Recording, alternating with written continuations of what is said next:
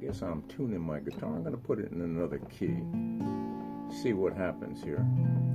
Because you know, it helps if you're in tune. That sounds a little flat, but come on. Not bad, not bad. Could be better. That was a G, by the way. Oh, yeah. That's a C, but I think we could see a little better here if we get going, and then we could have a little F. What does that stand for? Is that one of them words you're supposed to not use? And then you got the A sharp for A, and then you got the D, which is a little on the, also a little on the sharps. That's better. And then the E, but that's not going to be the E. It's the E string, but it's going to be the G. Hey, that's pretty neat. I like that.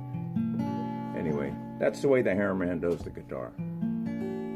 From atop of my mountain peak, I watch the lowlanders, yeah, far below, river people making merry, sharing their love. And my mind is a tombstone way below ground, and I thought you'd like to know.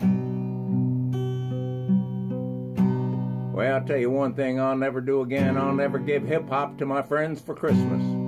Every time they open their presents, they immediately trash the rappers.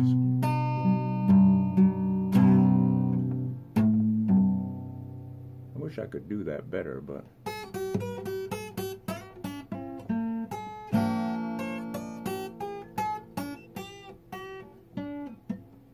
if I was more coordinated, I could play this thing a little better. Oh, well, I haven't done this one.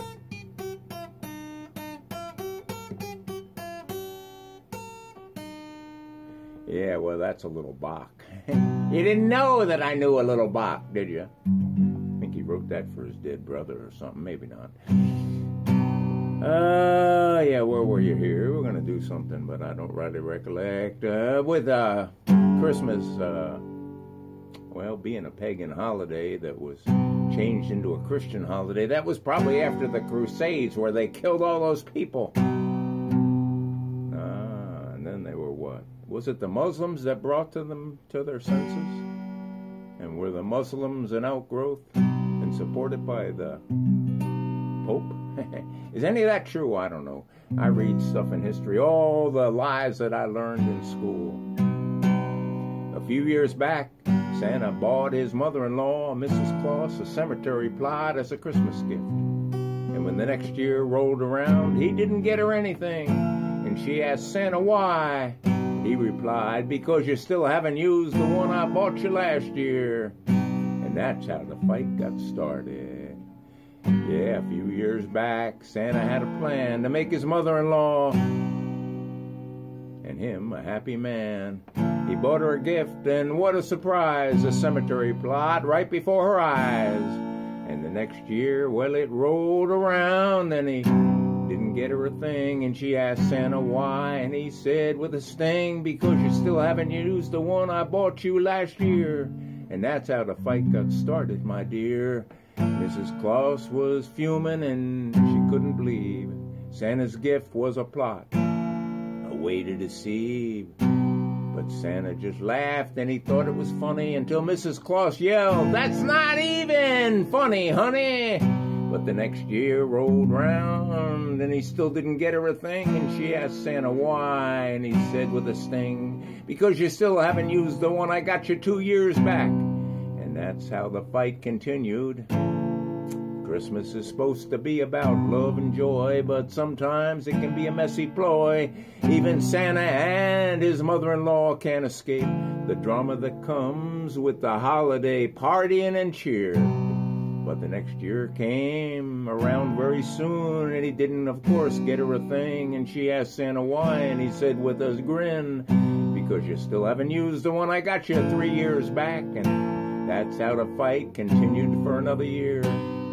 So let this be a lesson, Hairman, when it comes to gift giving. Be careful what you choose, 'cause it can cause a rift.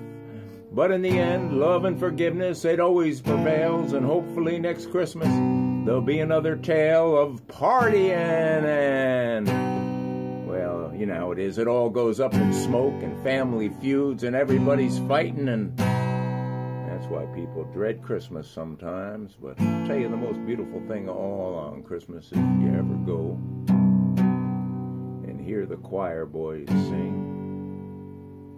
Yeah, in a big cathedral with organs at both ends.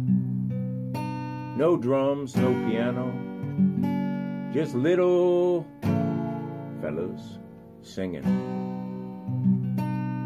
a cappella.